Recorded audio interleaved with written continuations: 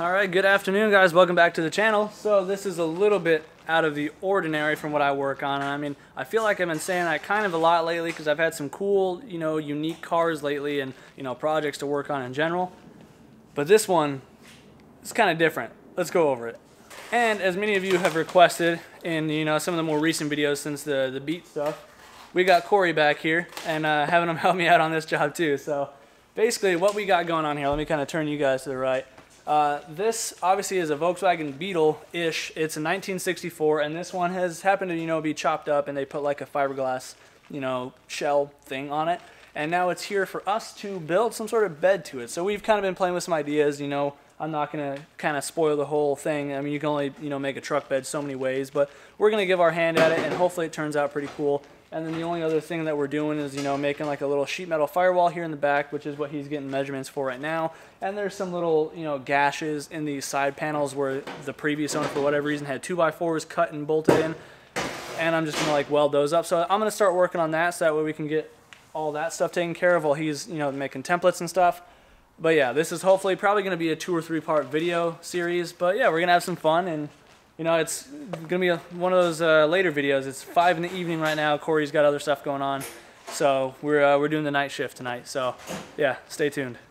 In reference to what I was just talking about, this is what I was talking about. So for whatever reason, the previous owner before these guys got it had a 2x4 bolted straight across, and they have that incision there and the cut there and then right here. So I'm going to try and straighten that up, and then one more on the other side in the same manner as this one. So that should be pretty easy. I'm going to just go clean that up and then get some pliers and my hammer. I got a hammer and dolly set for doing like body work, and then just probably use a MIG welder. It is pretty thin sheet metal, so obviously run the risk of burning through pretty easy, but I've done plenty of this stuff before with engine bays. We should be all right.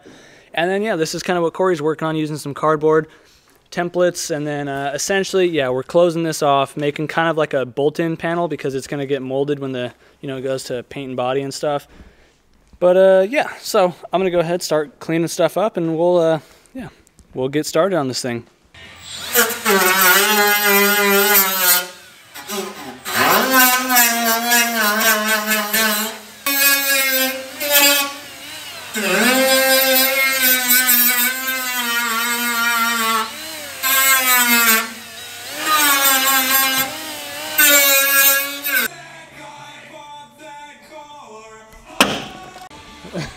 Did I pull it out a little bit? It looks like a little. That's just that one's. Where's the hammer dolly now? You have a... Yeah, here's the hammer.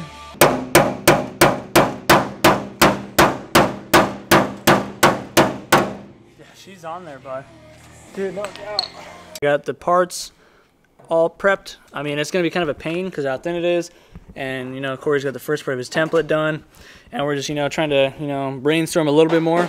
But we're steady moving, and we've only been at this for like 20 minutes now, so that's a cute little haircut you got there, looking kind of like Sid from Toy Story. Thanks, dude. That's exactly what I'm working on, dude. Yeah.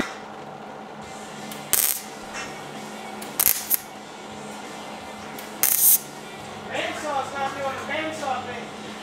Are you sure, or is it you just not doing the bandsaw thing?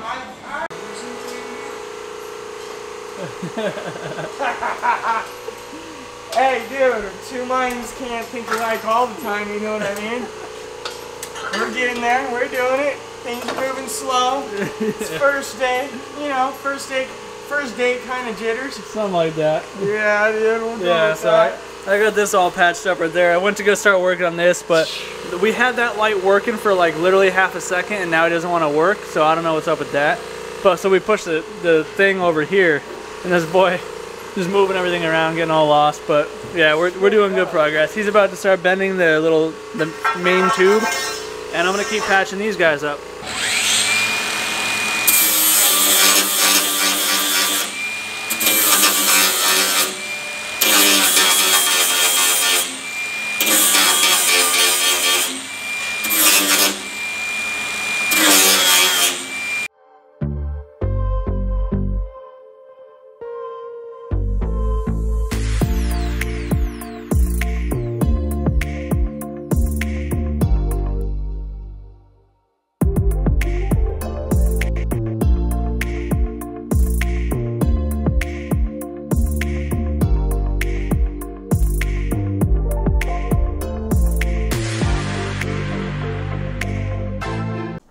Got this side all patched up now too, so now it's ready for, you know, the body guy or whoever's doing the body work to do their thing. So he's got the one angle bent, and yeah, he's just working on this other side. It's a pretty peaceful night out here, don't you think, man? Oh, I agree. Well, that's cheeky. I never would have thought of that before. Yeah, take the difference between the two bends, but I don't know if I'm right or if I'm wrong. It's always worked for me. I always match the angle of like what my level's gonna be at on the actual die itself, so kind of just match it to where it's parallel, and it says 0.3 here, and then come over here, and it's 0.1. It started at 0.3, but it's like dead nuts now, so might just mess with it a little bit.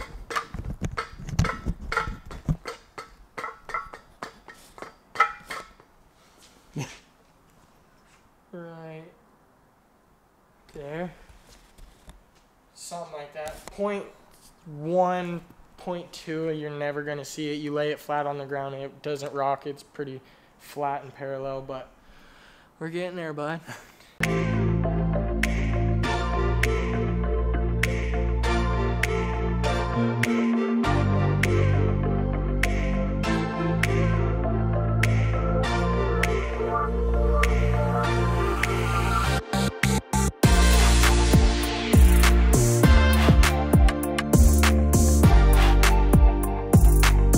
Alright, so there's the hoop. We're just going to chop it down to where we need it height-wise, but yeah, this boy got that right on the money in each side. So you just see me tack in these plates. I'm going to go through and weld these in, and then we're going to do, you know, just smaller plates like that down there, because if you guys didn't know, you can't just weld this big old thick tube to that tiny sheet. Well, I mean, to be fair, that's frame rail, but you need to have plate as an attachment point, because then you're spreading like the surface area out, if that makes sense. But yeah, this thing's looking minty.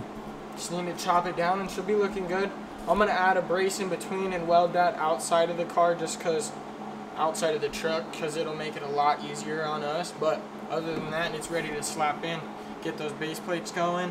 Now that we got that, before we weld this in, we're gonna situate the firewall situation, and we're probably gonna space it back just a hair so that we can actually detach the firewall panels that we're gonna make. Yeah. Just in the future, whatever, can slip them right behind here. Kind of get a sneak peek of what we got going on there.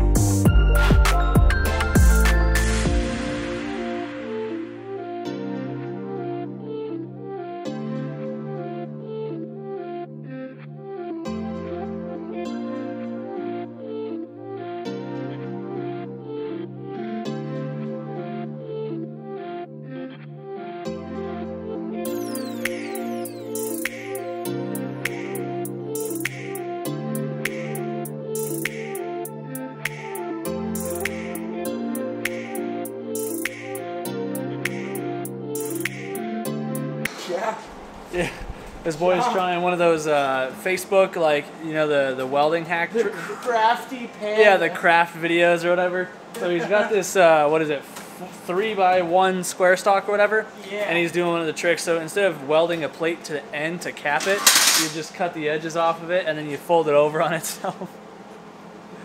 Dude, we're trying it out. We'll let you know how it goes. Yeah, I guess we'll see here in a second. You want, well, the vise is right here, yeah. Vise. Well, you guys got to move. I thought I was good enough so I didn't need a vise. Woo. The purse almost went flying. Yeah, right? We're going to do it this way just first and get it closer. Something like that.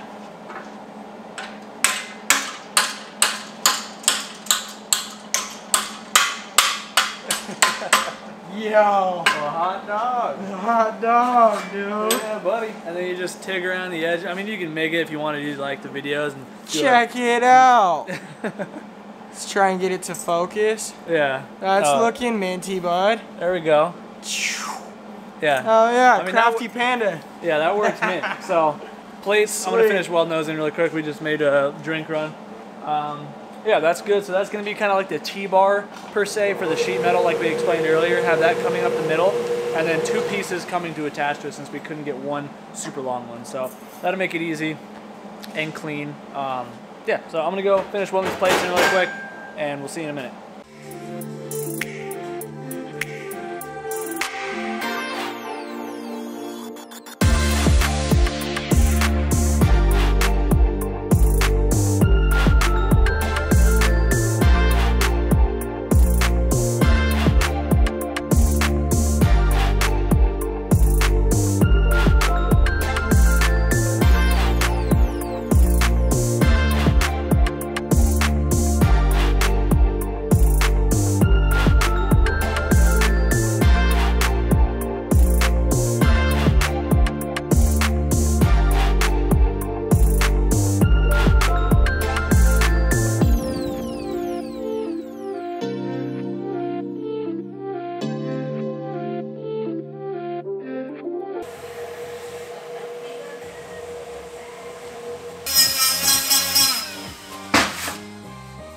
Oh, I just want to keep going. This fucking project's so sick. It's fun to watch Corey work in here because at his home garage, he doesn't have a lot of the luxury tools, quote unquote, like, you know, a lot of the power tools and stuff like that, or the tubing notcher. He does everything by hand, like by hand. So watching him work in here with the nicer tools is that I think are like mid-grade tools is pretty funny because he's like, he gets all excited about every little thing. Dude, it's insane. It's like all the tools are like just scratching your nuts and like freaking helping you out, just like patting you on the back, helping you out throughout the whole process. I mean, for me, anytime I know a tool is going to help me just a little bit, if I've needed to use it like at least twice, I just buy it. Like, this thing? Oh no, that was my favorite purchase. This thing is insane. Yeah. I couldn't even imagine. I've literally looked into it's the right angle die grinder, right? Dude, this thing literally, you prep material in minutes. You grind your tungsten, like, and the prep work on like chassis stuff, being that it's battery powered. Oh yeah, no, it fits everywhere. I want to get the straight one too, but the straight one's more pricey than that one. That one was like $150. But the right angle's nice. No, it's nice, but sometimes like in the corners on that one I was prepping, I needed the straight one. Yeah, definitely. But yeah, that's one of my favorite tools. So For sure, mine too. The right angle die grinder, absolute money, and it takes like 15-20 seconds to change the bit on it. And I use that for material prep on everything from the Beetle behind us, all my exhaust work, you know, polishing up my name tags, everything. It's so useful. But yeah, so we've made really good progress so far. So basically, he's working on finishing, well, he just notched the tubes that are going to go in the little main hoop thing. I got the plates welded in the back. I got the front area prepped, so I'm going to cut some square plates to go in the front now. And then, yeah, I mean, we're moving along pretty dang quick, way faster than I thought. I mean, I knew it was going to be a quicker job than the beat was, but I mean, both of us are just grooving. I've got like some 2010 dance playlist going for like Avicii on here. We got, I don't know, we just chilling. It's mad chilling, mad chilling, nothing but good vibes. Yeah, and there's no distractions since it's, you know, 8 o'clock at night. Nobody else is here. We're just partying, so.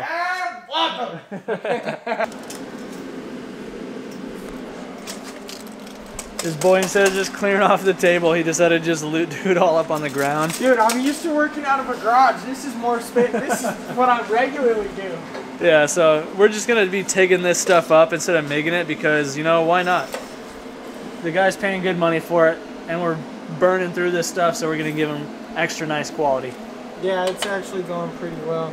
If I could pick this up. That's the biggest struggle. Trying to pick up the filler out with gloves on. We're looking tasty. Oh my! Got the pedal backwards, so let's see how that goes. Oh, pedal backwards is a weird. Not too shabby. Looking pretty good, and just so it looks like, you know, I'm actually doing something, because I am. I just happen to be the guy behind the camera as well. I got the plates all cut for the front part of what he's building right now, so we can mount that in the car. And I was just about to actually mark out and start tacking those in with the MIG welder. I am working. Again, I'm doing a two-man job here, and I just like doing the filming stuff too. So 100% you're working, Chris, dude. I'm sure some people are like, dude, how do you? Yeah, he's probably like, oh, he's having Corey do all the work. No, dude, that's like, funny, no. because, dude, people don't realize it only takes me 2 minutes to pick up the camera. No doubt, dude. Honestly, you make it seem way easier than what I actually expected YouTuber to have to go through. Like, it seems like it's just so second nature. You just walk up, grab the camera, explain what we did real quick, and then you're on to the next thing. So well, it's because when you don't, when you don't have somebody else to film for you, you kind of gotta, you know, learn to be quick on the fly. So I may not be as artsy as, say, Gears and Gasoline, but I make do. So now I'm gonna go work. I'm gonna go put these plates in.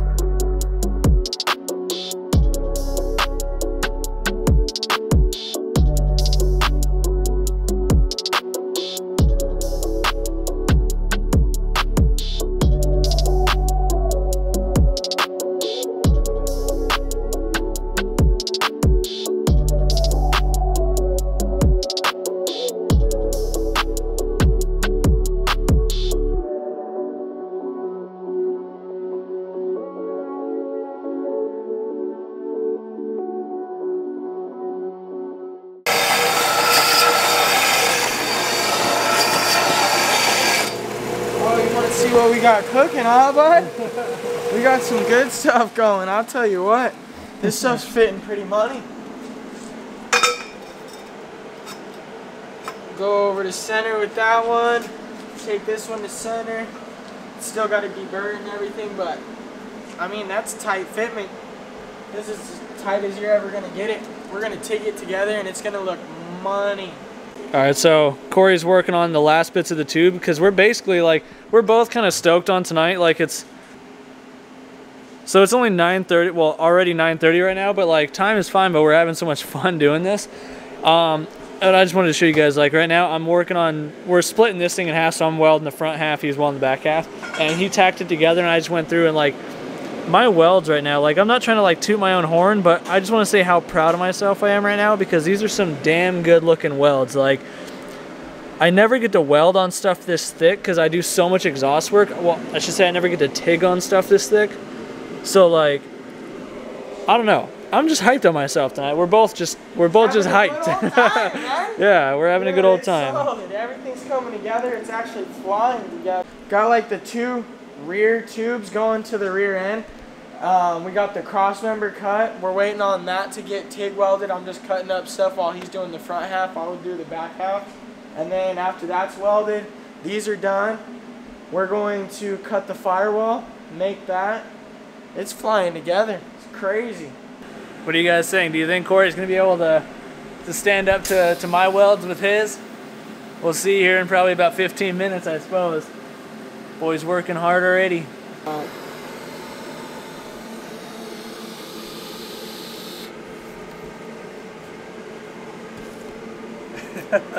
Leave me alone, bud. They're not as good as yours, alright? Why don't you spin this thing around so you're more comfortable? Because I'm testing myself. No, I'm just kidding. I didn't think about it. I thought this was the best I had. Alright guys, it is time to wrap it up for the night. Corey just took off. It is just about midnight. We've been here for about 7 hours now. We got some good progress made on the car and we just had a good time. So hopefully you guys did enjoy this video. If you did, be sure to let me know in the comments down below if you ever feel like you want to support the channel further besides liking, commenting, and subscribing. By all means, you can, and I have Big Cartel where you can find some of my merch as well as my metal products that I have at the moment, and at least until I build my website. Hopefully later this year or something, we'll see. But anyways, I also have Vivid Racing and Amazon affiliate links. You can buy things from them using those links, and it kicks me back a couple of bucks. And, you know, every penny counts in this day and age. So thank you guys very much for spending some time out of your day here with me and Corey. And, yeah, anyways, guys, do what you love. Feel better the rest. And, yeah, enjoy your night. See you in the next one. Peace out.